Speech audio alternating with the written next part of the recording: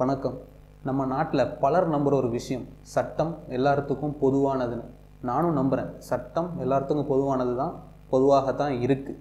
நான் ஹெல்மெட் போடாமல் என்னோடய பைக்கில் பக்கத்து வீட்டுக்கு போனேன்னா நான் பண்ண தப்புக்கு இந்த சட்டம் எனக்கு 1000 ரூபாய் ஃபைன் கேட்குது.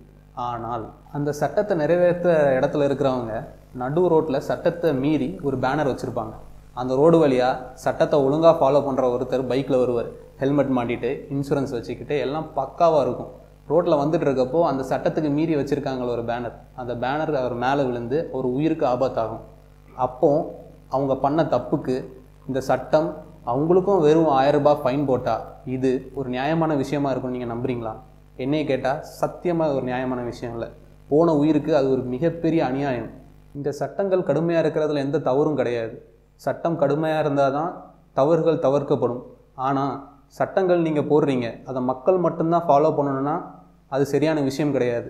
இந்த சட்டத்தை போடுறவங்களும் சரி, அந்த சட்டத்தை நிறைவேற்றுற இடத்துல இருக்கவங்களும் சரி, ஒரு மக்கள் தான்.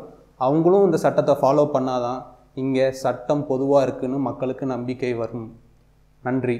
Pray for Subashree.